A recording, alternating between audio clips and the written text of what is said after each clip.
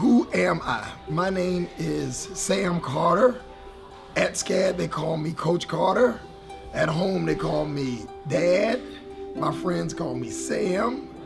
My students call me Coach Carter, Sergeant Slaughter, and many other names that rhyme with harder. That's me, Coach Sam Carter.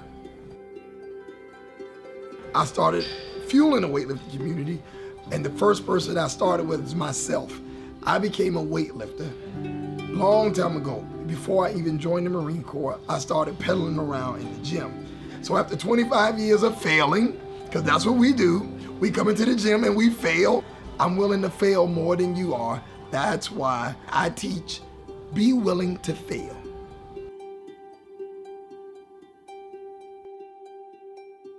When I started at SCAD, long time ago, September 4th, 2001, SCAD opened a gym in the basement of a building on the corner of Congress and Bull Street.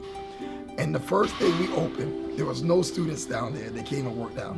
For the first week, the 1 or 2 students who started to come to the gym said that art kids don't work out. Art kids don't want to come to the gym and work out.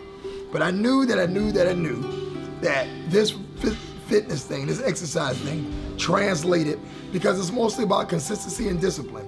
It's the same consistency and discipline that they have in art and architecture and filming. It's all the same consistency and discipline. So I knew it translated. And after 18 years, I'm still here and they're gone.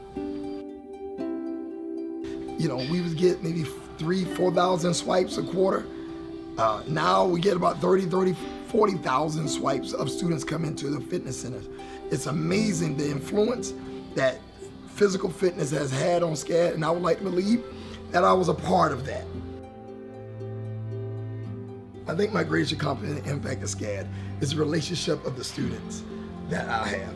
I'm coach, they're the student athlete. But the day they graduate, which is the greatest day of the year for me at SCAD, and the worst day. Because the greatest day is I get the opportunity to be with their family, congratulate them, be with them at graduation, but the worst thing is they're leaving. The greatest day is they become my friend. They go from student to friends.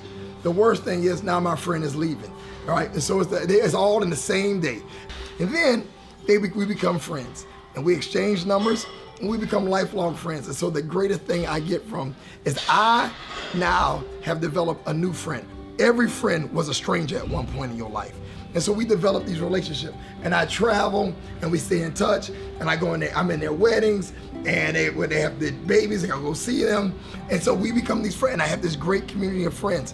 And so therefore, that is the greatest thing that I get at SCAD, is I develop and get these new friends. I look for developing these relationships with the young people. I hope that they take away to help others, the least, the lost, the left out, and the last. The answer is, if you actually want happiness and joy in your life, then give somebody joy. If you have diagnosed yourself with loneliness and depression, get new friends. And once you get new friends, go help somebody else. If you want happiness, you go give somebody happiness. If you want joy, go give somebody else joy. It's all about me, me, me. What about going to help somebody else? If you want to truly be helped and blessed, you go find the least, the lost, the left out, and the last, and go help them. If I can help somebody as they pass along, if I can cheer somebody with a word or song, if I can show somebody who's traveling wrong, then my living will not be in vain. If I can do my duty as a good person ought, if I can bring back beauty in the world upright, if I can spread love message as the master taught, then my living would not be in vain. And that's my future plan.